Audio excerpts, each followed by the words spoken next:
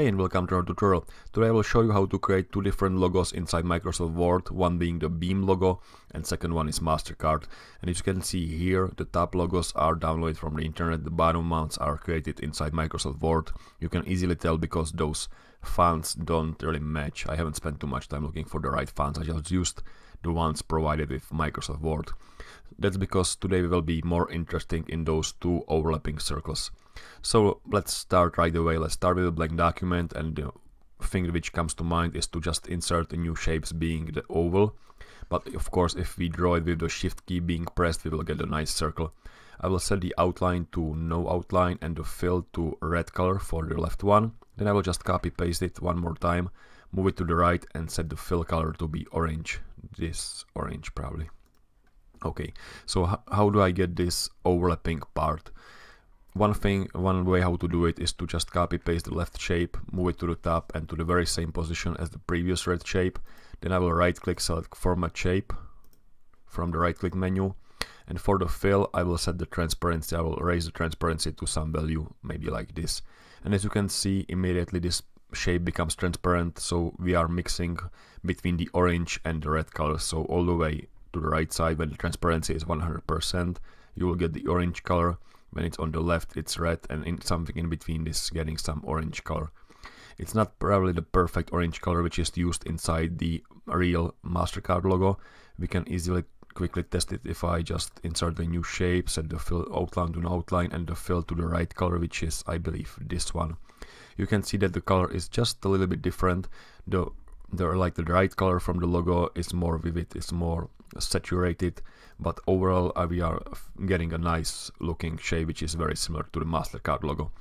However, that's only possible for the Mastercard. If I take a look at the Beme logo, you can see that the in between part, the middle part, is not a mix between the red and the cyan color. It's actually a very dark color, and usually when you do it in other applications you will get this effect if you set the blending mode to multiply, but we don't have any blending modes inside Microsoft Word. So let's try to do it in a different way. I will probably delete this Mastercard logo and I will again insert a new shape being the circle, but before I actually copy it and paste it, I will set the fill to this cyan and outline to no outline. I will copy paste it, move it to the very same spot, and now I want not the circle but only part of the circle. So I will select this drop down menu and select change shape, and I will change the shape to this chord shape. I will set the different fill color like this one, and then I want this shape to be only around the right side like this. The problem is I want this line to be straight, so I'll probably help myself with just another line which I will draw like this. And then for this shape I will zoom in a little bit and move those yellow handles to be as close as possible to the line to make sure that this left side is straight like this. Then I will delete this helper line. I will select both shapes, so I will select selection pane, select both shape, copy and paste it. Immediately you can see that when I paste it, the second shape is also offset, so I will move it to the same spot as the first shape, select both, then I will rotate both like this with the shift key being pressed, so it's snapping to 90 degrees, and then I will move it to the left side like this. I can help myself by setting the transparency to some value so you can see how those circles are being overlapped and that it's on the right position. So when I'm satisfied, I will set the transparency back to 0. Then I will select both chords because I want those chords to be on top and the ovals to be on the bottom. Then I can change the color of one oval to be this red color. So let's set the shape fill to be this red color. I believe it's this one.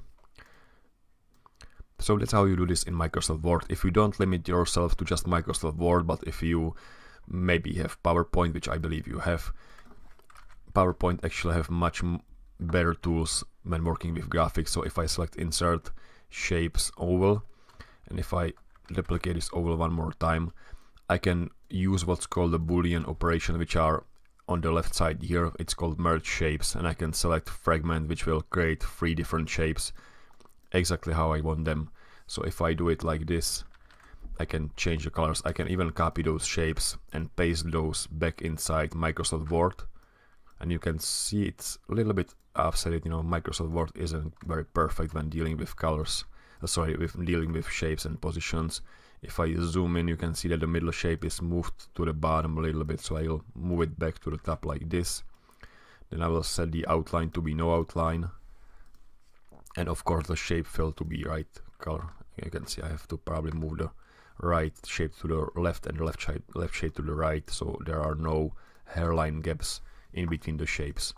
So the only thing missing is of course setting the right colors for the shapes, like this, and the red one for the right shape.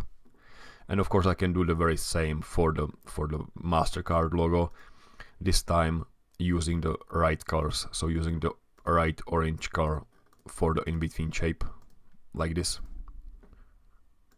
There is still actually another way how to draw such shapes inside Microsoft Word, and that is using macros. In one of my previous tutorials we were using macros to draw this shape for the Adidas Originals logo. If I open the developer ribbon and the macro to draw the shape, if I run this macro, you see I will get this shape. Hopefully I will get this shape. I don't get it right now. Okay, so this is the shape which we are getting, and we are getting like 2 different arcs from one circle. If I delete everything just to see it better, we can set how the span of this angle of this part inside the circle by setting the value arc span. Right now it's set to 80.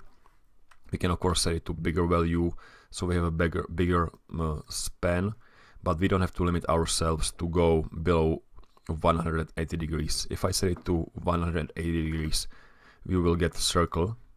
But if I actually set it to a bigger value than 180 degrees, for example 250, what we will get is like 2 different connected circles. So what I can do is I can draw one shape for the value below the 180. So for example 120, which is 180 minus 60, and the second shape will be 180 plus 60, which is of course 240. So I have 2 different shapes. If I just send this to back and change the color to a different one, you will see it's matching perfectly. I can definitely update the code or update the macro to not draw one shape but to draw 2 different shapes for this one, but let's keep it to another tutorial. And that's it. That's all for today. Thanks for watching.